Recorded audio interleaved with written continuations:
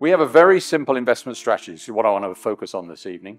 We try to invest in good companies and only in good companies. We try not to overpay, not to pay too much for their shares when we do that. And then we do the really tricky part of the strategy. This is the difficult bit. Nothing. Because we all think that what we are actually paying for is activity. No, we're paying for a result. That's what we want. And if inactivity gets that result, and it does, then that's a good thing.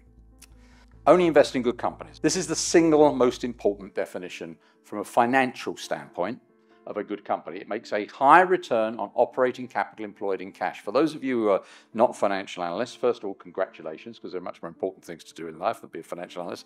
Secondly, you might wonder what exactly that means.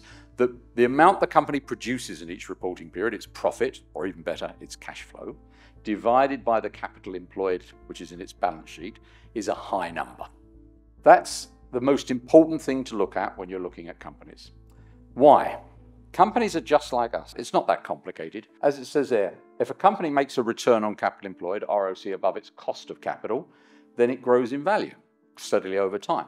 If it makes one below its cost of capital, it falls in value over time. Now, the problem with that statement is I've already got into a technical point there, a cost of capital, which may be completely meaningless to most people. Think of it this way. They are just like us. If you borrowed money at, I don't know what very generous rate they're offering at the moment, but let's call it 5%, and you invested in our fund and we compounded in value for you at about 17 or 18% per annum, you would become richer. I hope we can all agree on that. Now, if you borrow from them at 5% and we make you 2% per annum, we're going to make you poorer. Yeah? That's the same with companies. Companies have a cost of capital. People often get very worked up about the fact that it's a guess. You have to guess what a company's cost of capital is. There are ways of trying to get to it, but it's not something you can prove because it involves a thing called the cost of equity, which don't worry about at all. Start with the assumption it's 10%, because that's what I do. Because we're never going to buy a company because it makes 11%. So we don't need to know exactly. We want companies that are going to shoot the lights out and make much higher returns than their cost of capital. And if they do so, like you borrowing money at 5%, and making a return of, let's call it 27% in the company will steadily grow in value over time.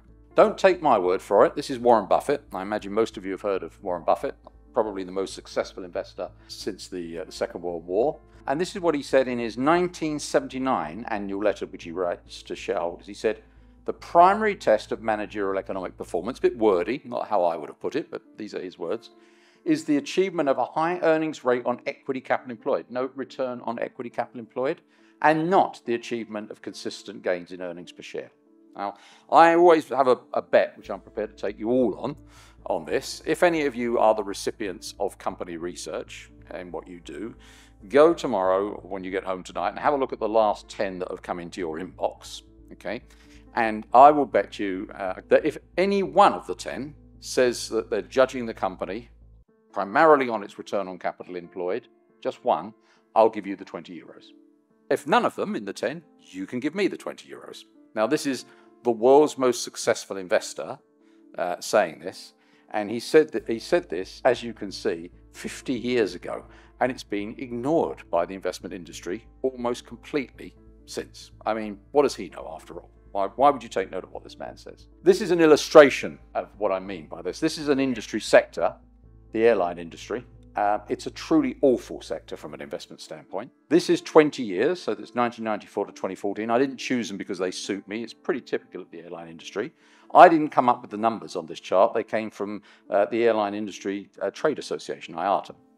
And as you can see on this chart, there's their cost of capital, this thing that I mentioned earlier. You can see this red squiggly line. It's a guess. I think if you average that line, it comes out at about 8.5%. Frankly, it doesn't matter in terms of judging whether these are good or bad businesses. So their cost of funds, if you like, is 8.5%. But like them borrowing from this bank at 8.5%. These are their actual returns on capital, these nice grey bars here. And there's the scale over there. You can see it goes up and down a bit. It never once gets to the cost of capital.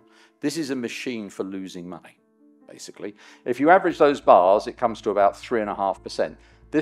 So it's 8.5% cost, 3.5% return, so they make on average negative 5% returns per annum. If you read the report this is based on, you would see that the airline industry during this period had an average capital employed in the world of about $500 billion US. So they lost 5% of $500 billion for their investors collectively per annum. It's amazing. And it's a really bad industry. Now, I know when I speak to any audience, there'll be some of you in the audience who will think, maybe even say in the question session, well, you can't be right, because if you were right, airlines would cease to exist. Not while you keep sending them money to recapitalize them, they won't. They go bust, they're still flying around. You can go down to the airport and you can go and fly on an American Airlines flight or a Canadair flight or a Swiss flight. All of these airlines went bust and were immediately recapitalized shorn of their liabilities. They weren't out of the air for even a nanosecond, basically. I always say competing in the airline industry must be like the financial equivalent of one of those horror movies like Night of the Killer Zombies. Because even if you run your airline pretty well, your competition keeps going bust and then reappearing again without any liabilities. It must be terrifying. It's a really terrible industry. Now, if you have fund managers who are investing in airlines on your behalf, and trust me, you will have people who are investing in airlines, and you say, Mr. Smith said airlines are a really terrible sector. Why are you invested in them? There are a couple of things that are likely to be said. One will be they won't have a clue what we're talking about. They won't have read Warren Buffett's 1979 annual report. They don't know about return on capital employed. It's never entered their head. But even if they have got some grasp of this, they'll say, you see, I'm pretty smart. They'll say, I buy it when the returns are down there, and I sell it when they're up there.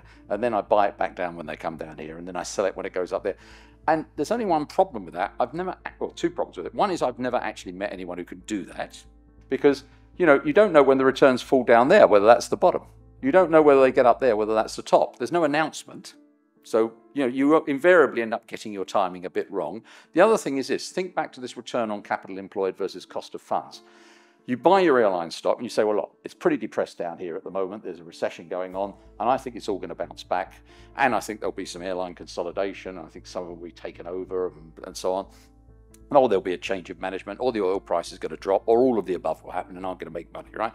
Whilst you're sitting waiting for these events to occur, this thing is steadily eroding in value. It's the investment equivalent of trying to carry around a melting ice cube in your hand in terms of trying to realize your gains. This is what a good company looks like. And you can see, I mean, I've been using these slides for many years. That's why 2014 is the 5 year. I don't need to change my examples an awful lot in life, I find. Bad sectors and companies are bad, good ones are good. Doesn't change an awful lot, frankly. This is Unilever, fast-moving consumer goods company, which I'm sure you've heard of. This is a decade. It's a very typical decade. There's its cost of capital. You might wonder why the cost of capital is down here on this chart, where it's up there on the other chart. The answer is you've got to have it down there in order to get these bars on the scale, right? This is a company that makes, as you can see, about a 20% return on capital, basically. And its cost of capital, if you average that line, is about the same as the airline industry, allegedly, about 8 or 9%, basically. This makes money and grows in value steadily year by year by year. Now, you can get Unilever wrong. We all get things wrong. I get things wrong. If you buy Unilever when its returns are there in 2008 and it has a really bad 2009 because of the global economy, you probably don't feel too clever about your particular timing of your purchase. But how the company grows in value will dig you out. Whereas in the airline, how the company shrinks in value will bury you.